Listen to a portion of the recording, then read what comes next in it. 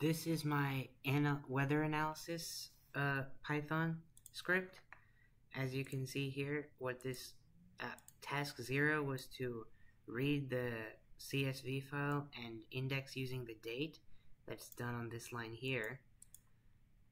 And then the task 2 was to calculate and display the mean and median minimum and maximum temperatures, which is done here.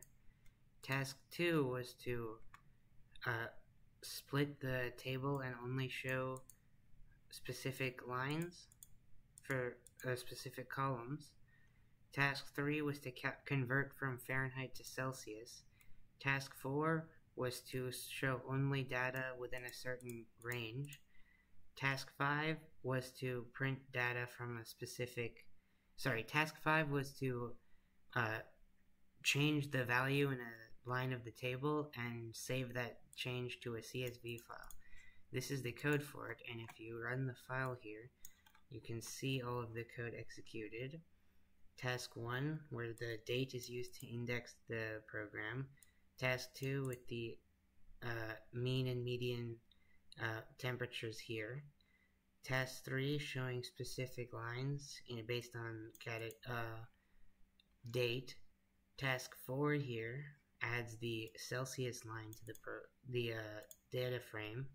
And task 5 modifies the value of the table and then saves it to a CSV file, which can be seen here.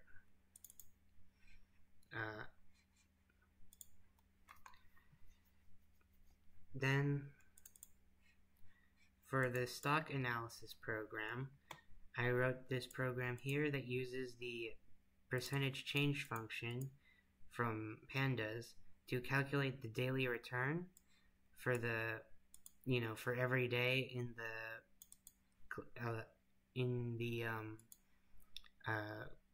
CSV file.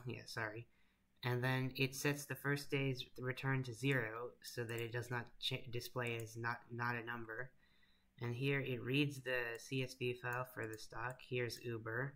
I also have Tesla here. And it calculates, it runs this function up here, and then only saves the adjusted close of that day instead of all of the data, which contains the opening, high, low, close, adjusted close, and volume. Then the mean of it prints the modified table with the daily return. It calculates the average daily return of the stock, and it calculates the cumulative return of the stock. This is how I did it for Uber, and you can see here how it looks, right, with the values printed out. And if you want to do Tesla instead of Uber, you can just change the name of the file here and rerun it, and it will show you the other information, as you can see.